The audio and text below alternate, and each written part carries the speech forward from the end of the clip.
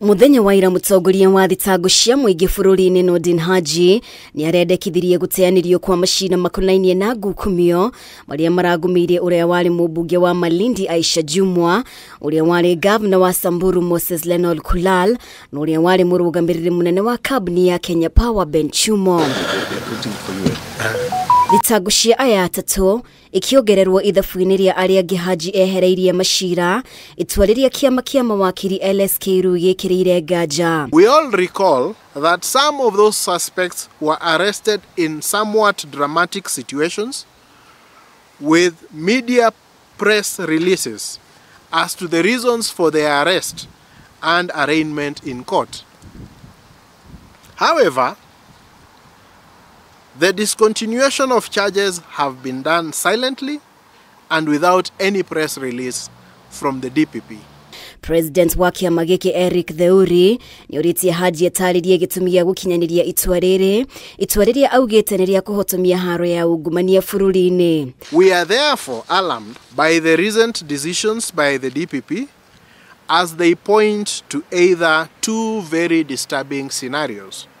One, that the prosecutions were mounted for ulterior purposes whose end have been achieved or overtaken by events, or two, that the DPP has withdrawn the cases to aid an ulterior motive.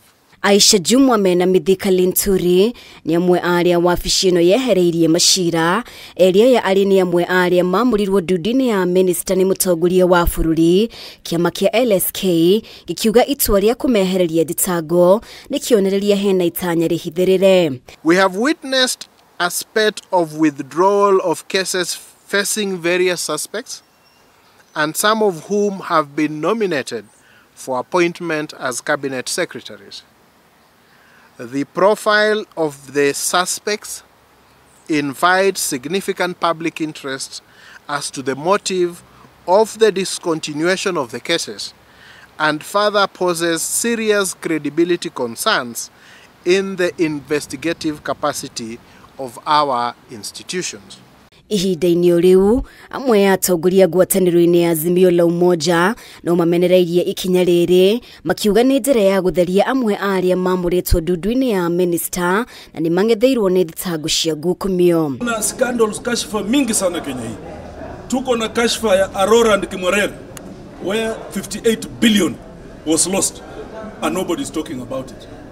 But because these people wanataka kwenda kufanya vetting, cases zao zinaondolewa. And some even of criminal nature to one Linturi, we are saying the same amnesty must be extended to John Koi Waluke. It's very unfair. If there's a presidential pardon, if the president is pardoning everybody who has a corruption case, then there should be no discrimination applied to other leaders. Let Honorable John Waluke be freed, and I urge the people of Ngoma not to accept this. Mihango ya guthurima aria mamurirwo ta minister ni President William Ruto itanyitwo kwambiriria muthenya wa mwambiririo kiumia giukite. Ngiribotera Kameme TV, ritwa riakwa ni Mubi wa Shege.